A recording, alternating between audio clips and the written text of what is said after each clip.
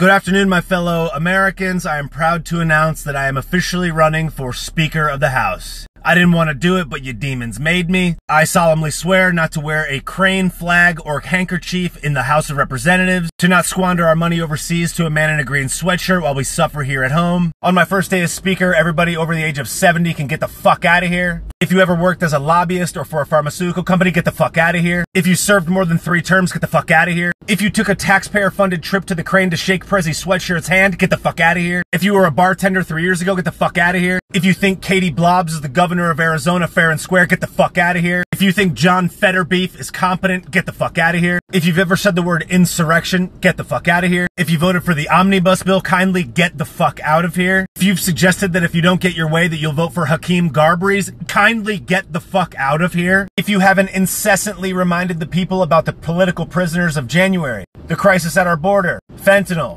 forced juicings, diapers, and never locking our kids out of an education, kindly get the fuck out of here. If you have any flag on your person, in your social media bio, or at your home waving in the wind that is not an American flag, respectfully get the fuck out of here. If you've never shot a gun, you don't eat red meat, or exercise regularly, get the fuck out of here! Sauce for Speaker.